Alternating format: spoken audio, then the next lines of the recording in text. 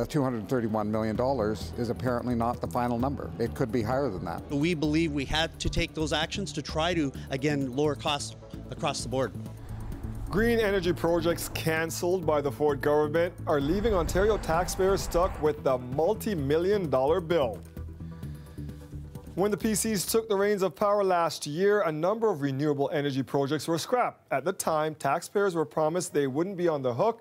Now we're learning it's going to cost hundreds of millions of dollars. Queen's Park reporter Mike Crawley joins us live now. And Mike, we're learning about this because of some digging by the opposition. Well, Dwight, the government refused to tell the NDP directly about this spending, so the New Democrats had to fish it out using the Legislative Library here at Queen's Park. And the cost has got them drawing comparisons to the gas plant scandal. Dismantling a wind turbine built only last year. This wind farm in Prince Edward County is being torn down right now to fulfill a Doug Ford election promise. They want to put up thousands of wind turbines without consent. One of Ford's first acts after becoming premier, scrapping this wind energy project called White Pines. The PCs said it wouldn't cost Ontarians, but it turns out there is a price tag. Throwing away $231 million not to build renewable energy. The NDP uncovered the spending buried in this document that closes the books on the province's financial year. It's listed as simply other transactions, and it's just shy of $231 million. Wasting $231 million to cancel hydro contracts is the sort of thing that the previous Liberal government did during the gas plant scandal. Order. The similarities are striking. The Liberal government of Dalton McGuinty cancelled 2 gas-fired power plants in Mississauga and Oakville. The Auditor General pegged that cost at more than $1 billion. Those gas plants were in Liberal ridings. I'll take fair criticism for decisions that were made while we were in government, but I also believe that the government's going down the wrong path with energy and electricity, and tearing up these contracts was the absolute wrong thing to do. The unwanted wind farm is in the riding of this PC cabinet minister. This was a project that residents of Prince Edward County had been fighting against since it was proposed. This municipality was an unwilling host from day one. They did not want the turbines, and we did the right thing. The Ford government is blaming the cost of scrapping wind farms on the Liberals. The PCs say the previous government approved too many green energy projects that would have generated electricity that Ontario doesn't need. For this government to rip up contracts and literally rip wind turbines out of the ground is a huge waste of money. It makes absolutely no sense to me. Now today, the government admitted the final price tag for cancelling that Prince Edward County wind farm is not actually in yet. But the PCs also say that not having to pay for power from those turbines will keep your hydro bills lower down the road. Dwight? Thanks for that, Mike. It could put thousands of rental units on the market in a city that many say has a housing crisis. But just how officials will enforce new rules around short-term rentals is still unclear tonight. Alicia San has been looking into this for us. And Ali, these rules have actually been in the works now for some time. That's right, for about 2 years now. And the short-term rental landscape in Toronto has been sort of a wild west ever since Airbnb came to town all those years ago. And we knew this day would come, that there would be rules, but just how effective they're going to be is yet to be seen. It's an estimated 5,000 units that are out there that could very well be used for long-term rentals. Toronto's rental supply is low, and what is out there is increasingly expensive. The new regulations are supposed to put more viable rental stock on the market. It's part crackdown, part balanced approach. By creating home sharing opportunities, but making sure that housing is being used for the residents of Toronto to be their homes. Here are some of the big changes. You're only allowed to host short-term rentals in your primary residence. People can rent out their entire home or a max of 3 bedrooms. And while you're away, an entire home can be rented out as a short-term rental for a maximum of 180 nights a year. People who live in secondary suites can also participate, as long as your basement apartment, for example, is your principal residence. While the city sees this as a win, longtime realtor Brendan Powell says it's not going to jump right back into the rental market. I don't think it's that simple. A lot of those people don't they're not going to get the cash flow that they want, or they don't really want to be landlords. So I think they're going to see more stuff on the market to sell, and there's going to be some market back on the market for the renters for sure, and then there's going to be some people that just pull out completely. I could see people putting those basement apartments in someone else's name. Sure. Yeah, I mean, there's always going to be people skirting the rules, and there's going to be enforcement, and that's going to be a little cat and mouse game. Hosts are now going to have to register their properties with the city and pay a fee of $50. Details around enforcement are still being figured out, but one thing's for sure.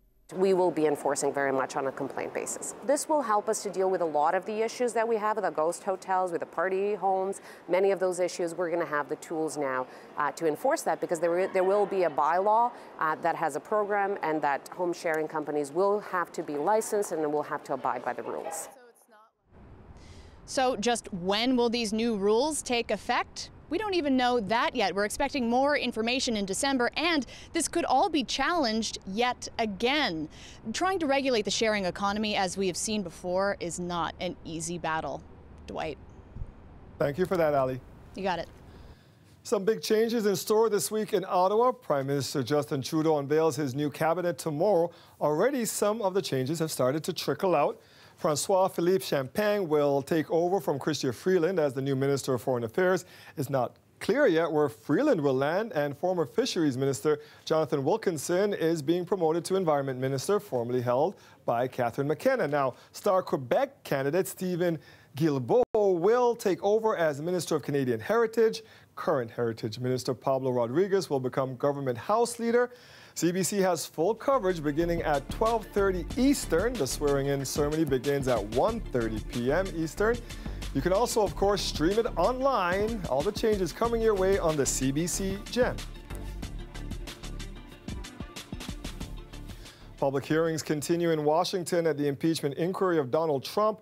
3 of today's witnesses were on that crucial call with the president of Ukraine, including Alexander Vindman, the top Ukraine expert at the U.S. National Security Council, and Jennifer Williams, a current aide to Vice President Mike Pence. Katie Simpson tells us more about what they said. Do you swear or affirm that the testimony you are about to give is the truth, the whole truth, and nothing but the truth, so help you God? Both have spent their careers serving their country. One, a decorated war hero, the other, a State Department veteran. And both today delivered scathing assessments of the July phone call between U.S. President Donald Trump and his Ukrainian counterpart. What I heard was inappropriate, and I reported my concerns to Mr. Eisenberg. It is improper for the President of the United States to demand a foreign government investigate a U.S. citizen and a political opponent. I found the July 25th phone call unusual because, in contrast to other presidential calls I had observed, it involved discussion of what appeared to be a domestic political matter.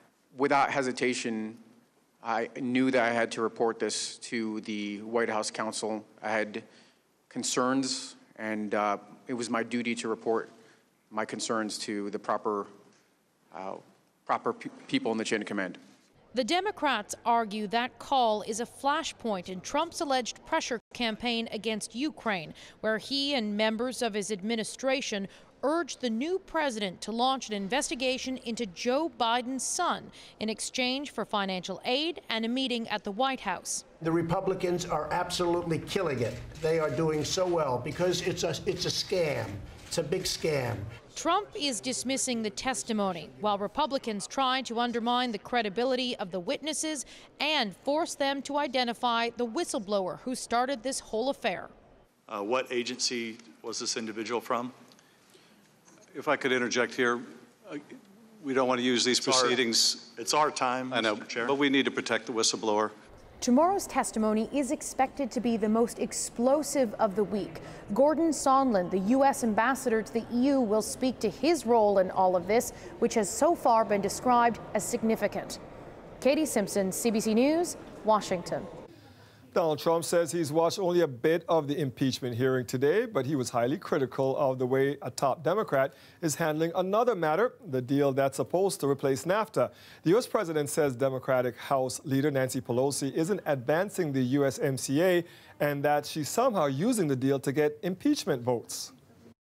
Pelosi can't get it off her desk. Just can't do it. The Democrats want to have it. The unions want it. The farmers want it. The manufacturers want it.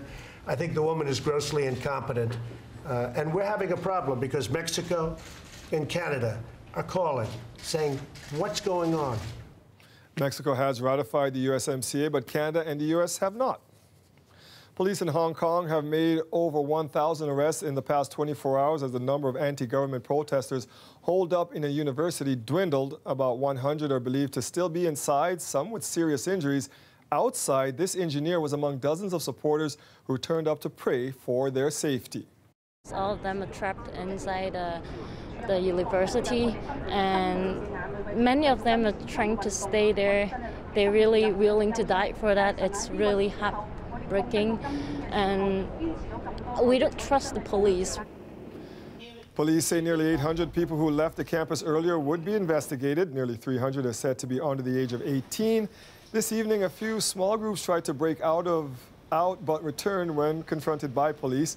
The whereabouts of Canadians believed to be among the demonstrators is not known. Global Affairs Canada will only say it is aware of Canadians affected and is in contact with local authorities. Police in Hong Kong say many detainees have been charged in connection with shooting arrows and hurling Molotov cocktails. Officials add 235 injured people were taken to hospital today. A fire in an historic building on Queen West sending a number of people into the streets early this morning. My wallet's in there, my money's in there, my, manuscripts. I'm a composer. Everything's in. My life is in there.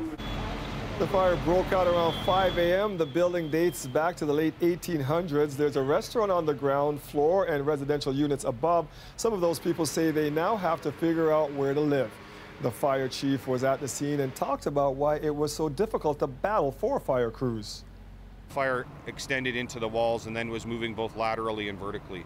So it's hard work to expose that fire and to get ahead of it and stop the forward spread of that fire. The cause is still under investigation. And a couple of hours before that fire, crews were called to a home in the Shepherd and 400 area. An 83-year-old man inside the home suffered burns and was taken to hospital in serious condition. Officials say the fire started in a room in the back of the home and they managed to stop it from spreading.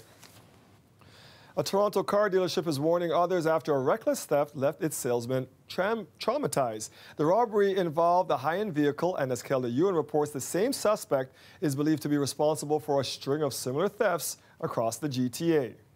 He turned on the car, he locked the doors. A salesman waits by a Mercedes as a man looks inside. But then, in a flash, he drives off. Right there, right there. See how dangerous that was? Almost hitting a woman with a stroller. It happened at this dealership near Lawrence and Dufferin. Someone walked in, he asked to see that white GLE. We showed him the car, it was parked near the front, and he sat inside. Daniel Hassan's family owns the dealership. He says the salesman was holding the key. With these vehicles, you can start them even when the key is outside of the car. As long as you're nearby, you can have easy access to start the vehicle, even drive off. The vehicle identical to this one, costing about $46,000. Nearly 3 months after it was stolen, it hasn't been recovered. Meanwhile, the salesman is now on stress leave. He was very frightened from this accident. Could not go outside alone by himself to show the vehicles to any of my customers. Rima Shath is the general manager. What shocked me is they got no conscience at all. They had no regards to human life. Toronto police say they are still looking for the suspect, described as black, 5'7", with a skinny build. This was just the first in a rash of thefts at high-end car dealerships. Later that same day, a suspect with a similar description and using the same tactic walked into a car dealership in Oakville and stole a Mercedes. And 5 days later, the same thing happened in Vaughan, this time leaving the owner of the dealership with serious injuries. He had attempted to stop the vehicle from fleeing by getting in front of it, jumping on the hood of it, but that vehicle did take off. And York Regional Police says they are still investigating and are working with other police forces given the similarities. Unfortunately, though, as for retrieving the vehicles, they say it's highly unlikely. That vehicle is removed from wherever it's taken from the property and very quickly loaded into a container, sealed up, and off it goes, never to be seen again. Back at this dealership, they are taking steps to stop thefts from happening again. Before we give him the access to the vehicle, is to get a background from him, like to get information, where he lives, phone number. They are also trying to make it harder for thieves to get away by blocking the exits with vehicles. Kelda Yoon, CBC News, Toronto.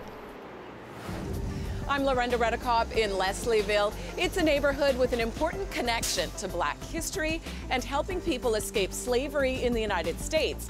That's now marked by this plaque. I'll also tell you about one woman who only found out a few months ago that she has a connection to that history. I'll have that story coming up.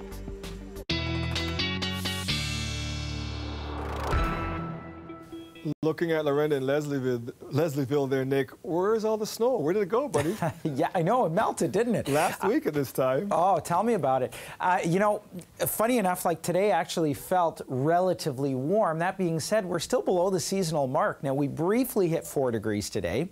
We're now sitting at 3 degrees. For the most part, we've hung around 3 degrees throughout the day today. It has come with light winds, though, which has made it kind of nice outside today. It has also come, though, with a fair deal of cloud cover. Now, that cloud cover is going to stick around for the next few days, but we'll see a few sunny breaks in there, especially heading into tomorrow. And in fact, through tonight, you can kind of make this out on the satellite imagery. Pretty good wall of cloud cover there. However, as this starts to break up a little bit through the night, I think we're going to see fog patches developing again, especially to the southwest of the GTA. Areas like Kitchener, Waterloo, for example, seeing fog and mist through the day today and certainly through the morning. That'll develop again as we head into tomorrow. What we're also watching, though, is the risk for a little bit in the way of icy road conditions. We still have the chance for some spotty freezing drizzle through tonight across the north end of the GTA, and into tomorrow we'll see a little bit more in the way of sunshine. Now, all that being said, we're tracking rain for Thursday, but for tomorrow, by and large, not a bad day. Pretty seasonal. Follows 0 degrees tonight. Patchy fog, as I mentioned. Tomorrow, 6 degrees, which puts us bang on the seasonal mark. Mix of sun and cloud by the afternoon, and then some rain for Thursday. Full details on your forecast in just a bit. Thanks, Nick. You bet. The city's Leslieville neighborhood has an important connection to Black history and helping people escape slavery in the U.S. A new plaque along Queen Street marks that link to the Underground Railroad. Lorenda Redekop brings us the story of one woman who lives in Leslieville and only recently found out she has an ancestor who arrived here that way. Walk along Queen Street and you might miss it, but this new plaque has deep meaning with its connection to the Underground Railroad, giving Black people from the United States a route to escape slavery. Thank you for giving me my history back. Thank you. Marnie Brunton only found out she had a direct link back in the summer. She met local historian Joanne Doucette through their dogs. Doucette started to research her family. Not easy since Brunton was adopted. Then she hit the jackpot, a picture of George Washington Milford, born in 1852. She found this picture of somebody that looked exactly like me. Like, I've never seen anybody that looked like me in my life. So she basically introduced me to my ancestors. So, Joanne, thank you. We know her roots are deep here, but whew, just digging. And I'm passionate about digging for the truth. Every small town has a Four Corners. This is the Four Corners of the Black community in Leslieville. Doucette gives walking tours of the area and wants its history remembered. So where the lights are at Eastern Avenue, that was Ashbridges Bay, where refugees from slavery cut ice. Probably the most miserable job in Leslieville. Brunton says she has a new connection to her neighborhood. It's amazing to know that the Underground Railway went through Ashbridges Bay, when that's where I live. That's our stomping ground. So it feels different there. Feels different, you know, in a predominantly, you know, white society that, you know, you absolutely belong here. We all belong here. She says for her, it's just the start of searching for her family's story and its place in this neighborhood. Lorenda Redekop, CBC News, Toronto. And then I wrote on the filing cards what my idea was about the characters. So I knew everything about these characters. I knew what they had for breakfast, I knew about their family relations, I knew where they lived, I knew what sort of clothing they wore. And it was 200 pages and nothing had happened. I never used that system again. It was such a complete screaming failure. Learning about the life and career of Margaret Atwood through a documentary called A Word After a Word After a Word is Power. I spoke to the filmmakers on what it was like putting our literary icon's life on the big screen. That conversation is coming up. The weather update is brought to you by Train, the most reliable heating and cooling brand. It's hard to stop a train.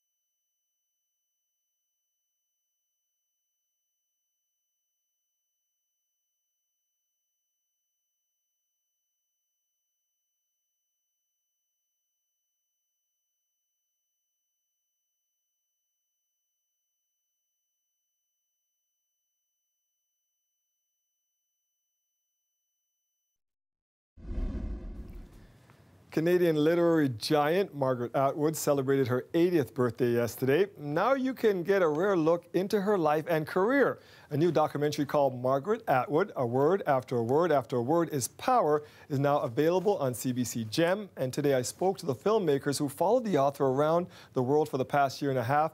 And I asked them what they discovered about Margaret Atwood behind the scenes.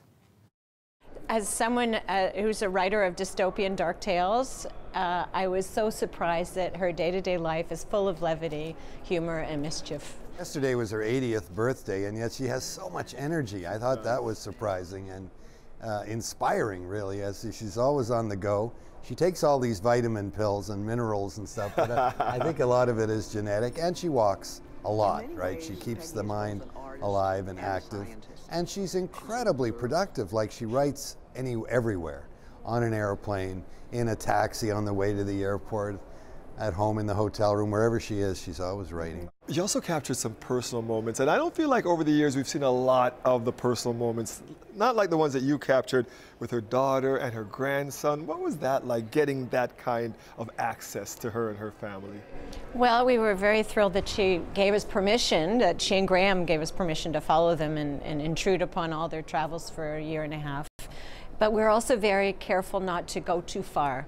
I mean, she was kind to give us the opportunity to travel with her, but we didn't want to interrupt her life. But she was very gracious. We didn't expect to have so many opportunities. She would suddenly offer, you know, or I'm going to see the gallery tomorrow at the Reich Museum, and we hadn't anticipated that, and we jumped at the opportunity to follow her. So even though we had limited time with her, she gave us extra opportunities on the travels. And whenever we were with her, she would come over to us, and we'd pin on the radio mic, and she would, you know, be happy to wear it, and so we could, you know, you can pick up the intimate conversations that she's having with people. She was really welcoming and terrific to be with. And we were really delighted to see her interact with her readers and fans. That was very It's a interesting. nice moment with her grandson too, with the dancing. That was very special. Yeah. You also followed her partner with her, Graham, who is a great Canadian writer in his own right, but we lost him this year. What was that like, following him and towards the end there, and her sharing those moments? Well, he was very gracious to us at all times, always with a smile, and greeted us. And he was very brave just to continue going, even though he had his dementia. And Margaret, you know, they traveled together everywhere, and it was lovely that he stayed on, and even he was there for the launch of the Testaments in London. You know, it was the film really is a love story. That's the leitmotif, the underlying theme of the film is Margaret and Graham's love story, and you see them when they first met. He talks about looking through the camera and seeing this beautiful woman, and we see those pictures. And we have his photos from that moment. There's a lovely CBC radio interview, thanks to the CBC for keeping all these old things, where Graham interviews Margaret. This is before they were a couple, and you can sort of sense the electricity between them. So that was wonderful to watch the two of them together. What do you hope that viewers and listeners take away from this documentary, your work on Margaret Atwood? A sense of pride in her and her work. That works, because that's what I felt watching it, yeah. A better understanding of the things that she and Graham care about, and that is the environment and a lot of the issues affecting our planet right now. And the birds especially, they're big supporters of birds and protection of their habitats. So that's something. And the oceans. And the oceans. I mean, there was a great line in there that said, when we lose the birds, it's like, we could be next. Like that's also, she talks about that in the film. Yeah. And at the very end of the film, we included a response of Margaret's to a question from a young 18-year-old who said, what's your advice? And she said, there's 3 things you have to do. You should vote, subscribe to a newspaper, and know the truth. So important. I think that's a perfect way to end this. Thank you. Go watch the doc. Thanks a lot. CBC Thanks for having us. Thanks you. Thanks thank lot. you for this work. I'm a gamer, so I'm passionate about my gaming community, and I wanted to do something to better that experience for everyone else in the community. Meet the CEO of Beam, a multi-million-dollar esports company. We'll bring you her journey coming up a little later in the show.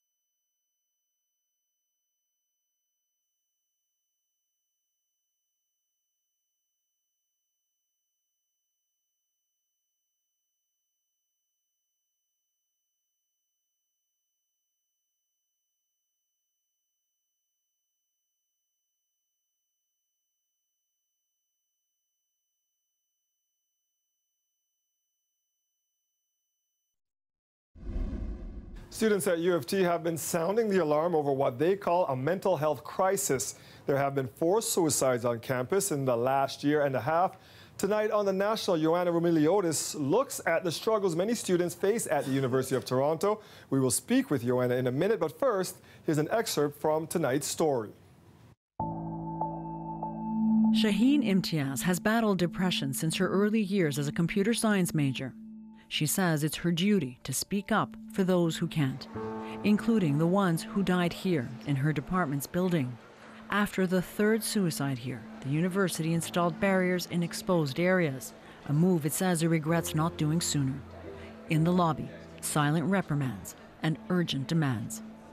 I owe it as someone who's still around and who's kind of seeing the very real human cost of, this negligence to do something about it. It concerns me, it worries me, it keeps me up at night, it affects me quite personally. Sandy Welsh is the university's vice provost and oversees the health and wellness centers that run most counseling services. Mental health and the ability of our students to thrive on our campus, that's a priority. After the recent spike in suicides, the university spent an extra $3 million to boost counseling services overall and is trying to see urgent cases more quickly. Someone is talking to them in that initial moment who's able to counsel them, who's able to provide them with support, and able also, it's important to get to understand what it is that the student is experiencing so we can help determine the kind of care that we need to be providing and the counseling we need to be providing going forward. And Joanna joins us now. We've heard a lot about U of T here, but tell us about what's happening in universities right across the country. Well, we had that same question, Dwight, and we put out a series of questions to universities across the country, 30 in all. And we asked them questions like how many students are on wait lists, how long are they waiting, what are your policies in terms of providing more support. And U of T, for example, did not tell us how many students are waiting for counseling. So that's a sticky issue with the activists for sure. But many universities didn't divulge that either. Some, though, like McGill, for example, would spell out what they are doing to support students and make it easier to access the help once they need it. And that included creating a wellness hub that helps deal with the whole issue of navigating when you are in distress. So students there at McGill, for example, only go to one place to get the help that they need. Yeah, it seems like one-stop shopping is better for something like this because the kids don't have to try to travel around and figure this out themselves. Let's bring it back to U of T. Some students and advocates are blaming some of the issues there on a controversial program that they say actually discouraging students from getting help. It actually discourages them? Yeah, like one of the big things that we encountered at all the rallies that we attended was, of course, wait lists are a huge issue, and that's something that is top of mind. But there's also something else that's going on here at U of T, and it's called the mandatory leave policy. And in our survey, we found maybe a handful of universities had something similar. And what that policy does is it allows a university to remove a student from school if they are deemed a threat to themselves or to others. And the university says it's an act of compassion. It gives students a chance to take a break from their studies and get better and then come back. And, there's no academic penalty for that break. But it is an enforced break, and many students perceive it as punitive and something that alienates them. So we spoke to some students who are in need of help, who have been diagnosed with anxiety and depression, but won't go for help because they're afraid that if they do, they might be asked to leave. So the university does acknowledge that this is a problem. They do have a perception problem, and they're working on it, Dwight. They're saying they're trying to develop an awareness campaign so that the language is clear that once you do come for help, that you're not necessarily going to be asked to leave, that it's a process, that they're going to examine every other recourse before they get to that point. A lot of layers to this one. Very complicated. Looking forward to your piece. Thank you, Joanna. Welcome. Tonight, you can watch Joanna's full doc on The National. That's at 9 o'clock on CBC News Network, 10 p.m. right here on CBC Television, and of course, streaming on the CBC Gem.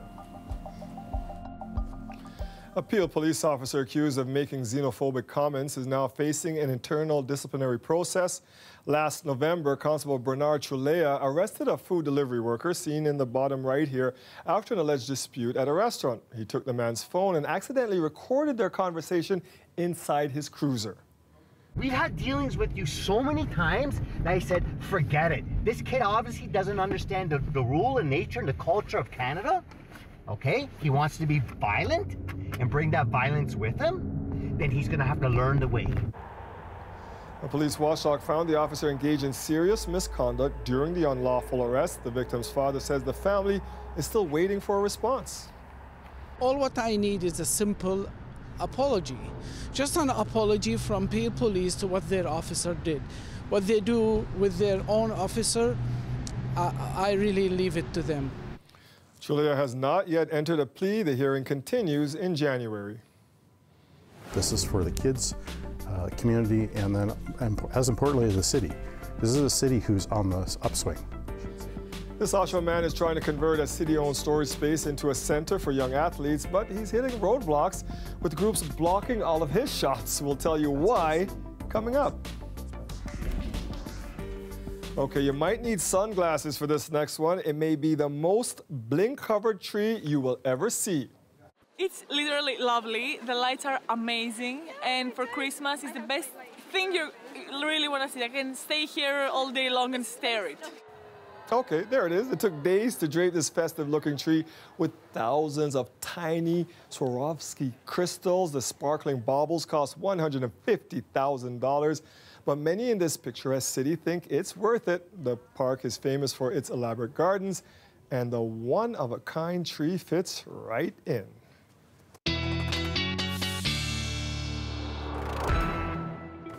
That time of year, so I got to get those baubles for the Christmas tree. I know. You know what? Last Monday when we had that snowfall, I was a little confused. I was thinking, are we in December yet? Bit early, even for me, and I like the snow. But anyway, we've sort of come out of that. Temperatures above the zero mark, but still below seasonal today. Now, that is changing. We've got a return to seasonal for tomorrow. Next couple of days, and then mostly cloudy skies though on the way, and we've got a few showers to talk about. That's going to be for Thursday. Let's put things in perspective here. The average daytime high 6.2 degrees for today. The average low minus 1.2. You've got your record snowfalls there as well, and record highs and lows, but really it's the averages I'm focusing on here. We hit 4 degrees briefly today, 3 right now, so it is below seasonal, but that is changing heading into tomorrow. We've got temperatures starting to climb. Still dealing with cloud cover out there today. Now we will see a little bit in the way of breaks in this cloud cover through tonight, but what that'll actually do is help us to develop fog and mist once again, especially to the southwest of the GTA. So watch for that as we move in through tomorrow morning as well. And the other thing to watch is just north of the GTA. We could see some patchy freezing drizzle. Not a lot to speak of. However, with temperatures hovering around 0 or -1 tonight, could make for some icy roads, especially on the commute in from north of the GTA. For the city itself, we should stay at or above 0 degrees, and I don't think we're going to be dealing with that for the morning commute. Now, into tomorrow afternoon, looks like we are going to see some of the cloud cover breaking up, so I think we will see some sunshine through tomorrow afternoon. Not a whole lot. We'll see a little bit. And then into Thursday morning, again, some sunny breaks, but we're watching this system. Now, it looks like a lot of rain on here, but really it's only going to be about 2 to 5 millimeters of rain. At least that's what we're looking at this point, and that'll last from about 2 p.m. in the afternoon on Thursday through Thursday evening's commute. Forecast-wise for tonight, temperatures down around 0 to -1. Again, fog patches developing in some areas for the GTA, just mainly cloudy skies. And watch for some patchy ice or freezing drizzle, especially to the north of the GTA for tomorrow. Tomorrow afternoon, clearing to mix of sun and cloud, highs to about 6 degrees. That puts us bang on seasonal for this time of year. And as we look into the long-range forecast, it does stick around for Thursday, and then things start to drop. In fact, Thursday night's low of 4 degrees will be Friday's daytime high. That'll come in the morning, and then temperatures will drop on Friday. Weekend doesn't look too bad, albeit below seasonal, but a mix of sun and cloud for both days. Dwight. Thanks, Nick. Thousands of CN Rail workers have walked off the job. The strike comes after months of negotiating with little progress. Workers claim their health and safety is at risk. The company says job cuts are necessary as business is down. This strike is still young. The company still has plenty of time to change their attitude at the bargaining table. The safety issues and the issues relating to the health of our members that we've raised at the bargaining table have fallen on deaf ears. And these are issues that absolutely need to be resolved. The strike began at midnight last night. The industry was quick to react, with mining companies predicting dire consequences and job losses if the strike goes on.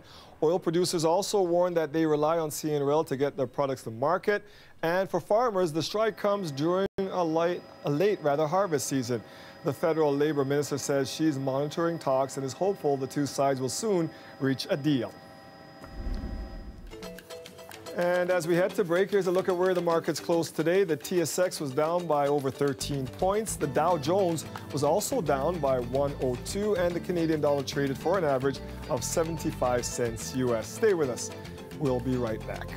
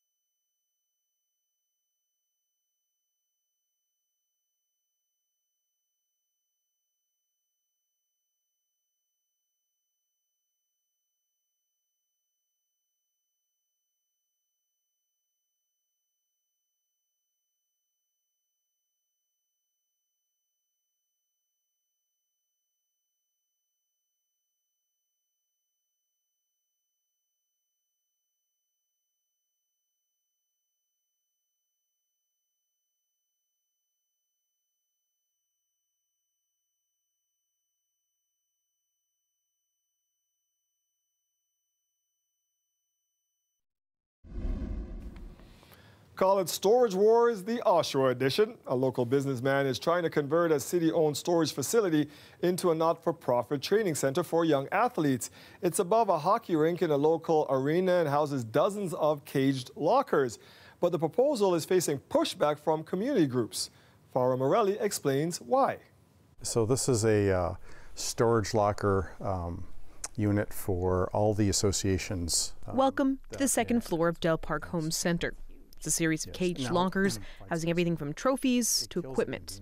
But Kirk Lowe sees something else. I envision having equipment over here where they can do functional fitness, so rubber mats the whole way, and this part over here being all a grass turf where they can run.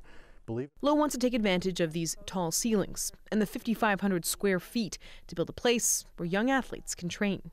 There's a lot of hockey teams and ball hockey here, so they could have some sport-specific training over there so they could practice their shooting, passing. He's mapped it all out, even fundraised $250,000.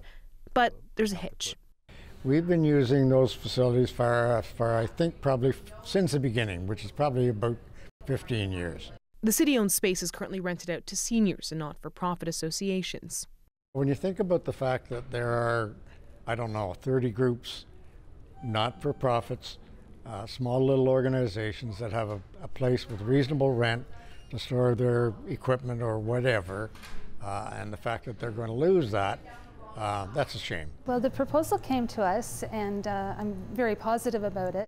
Lowe's project has the support of this city councillor, but the city can't guarantee where exactly the groups could move their items or at what cost. I don't think they've actually zeroed in on where particular facilities are underused and storage space could be available.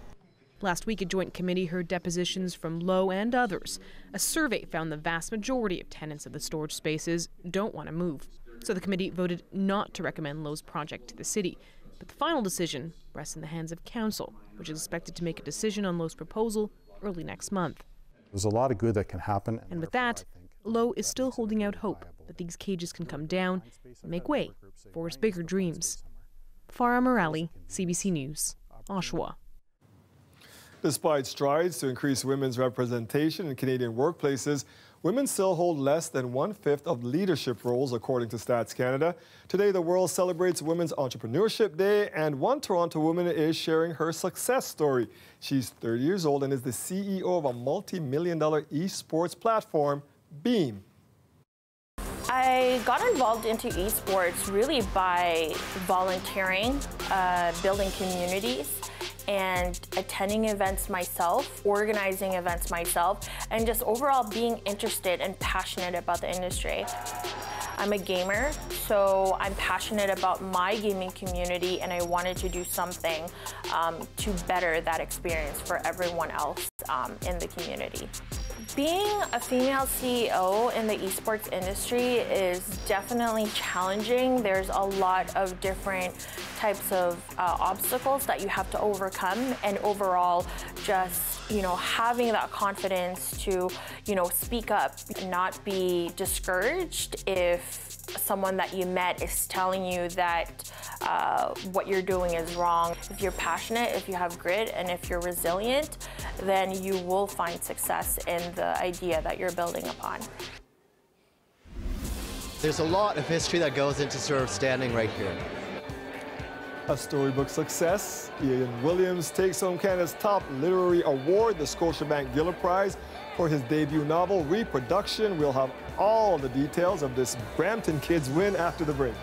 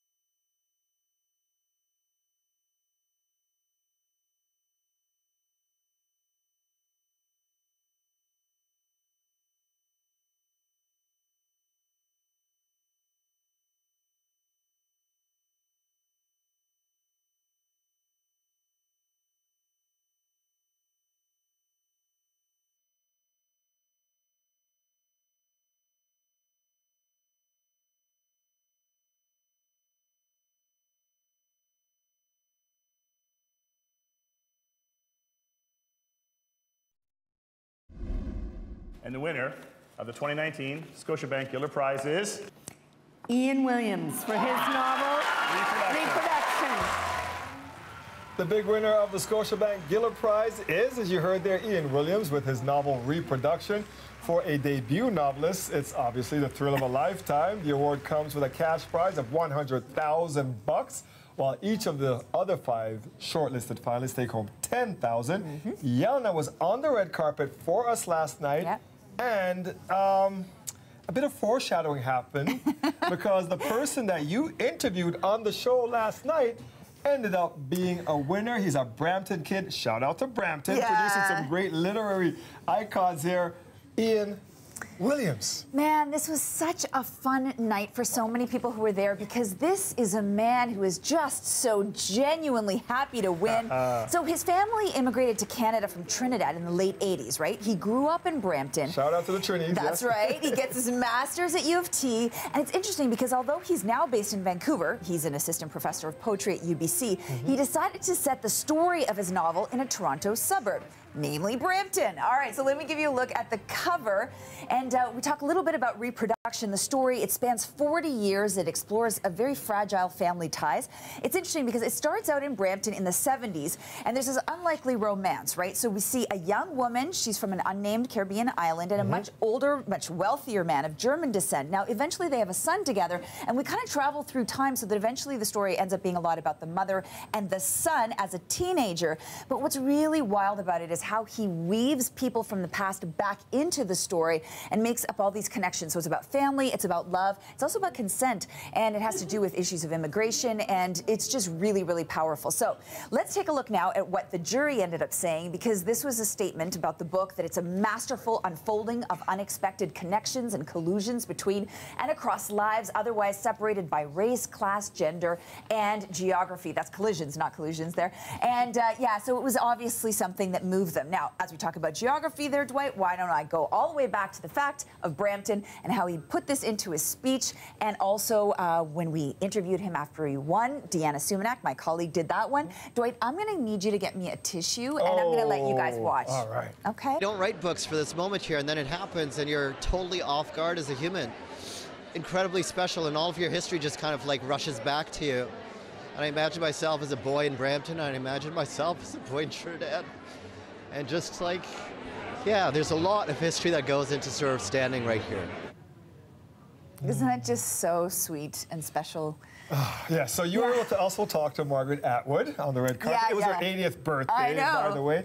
But there was also a special moment involving her, and I'm guessing this young man, because I think I know the moment you're going to play. Yeah, okay, so it was really interesting because she was there, but we didn't really expect her to be there because she wasn't on the short list, right? She was on the long list with her book Testaments, which is, of course, the sequel to Handmaid's Tale. And I already want to book her, but anyway. Yeah, she's doing fine. But it was great. You know, she shows up to support, and then there's this moment where, when, you know, he wins, and he gets up on stage, and he gives this shout-out. Have a look. Margaret Atwood over there is the first book I bought with my own money at a bookstore in Brampton.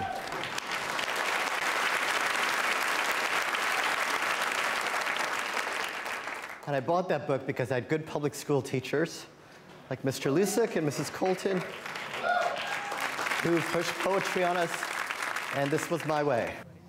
I love hearing props to teachers. Come on now. It's the best, right? So, you know, it's interesting because Atwood actually did win back in the 90s for Alias Grace. And so, you know, Atwood's on the list, Alice Munro, Michael Ondaatje. Ian Williams is in very good company. He really is. Oh, yay. Congrats to that Congratulations. young man. Can't wait to read that one. That's a good one. Thank you, Eleanor. See you soon. It felt a bit more like fall today, and it is still fall, folks. Will tomorrow be the same?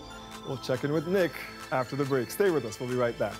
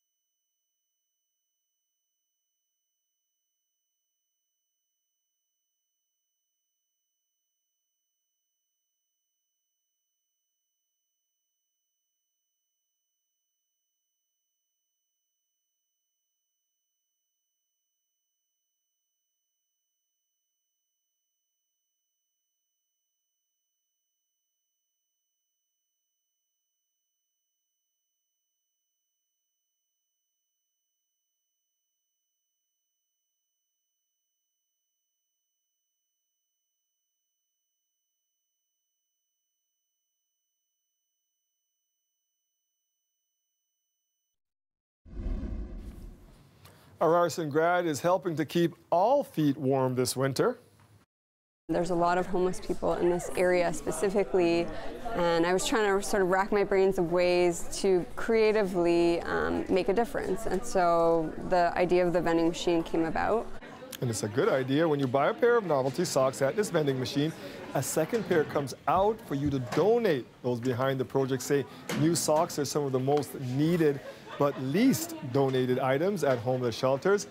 Customers can donate their socks at a bin right beside the machine, or if they want, they can personally deliver them.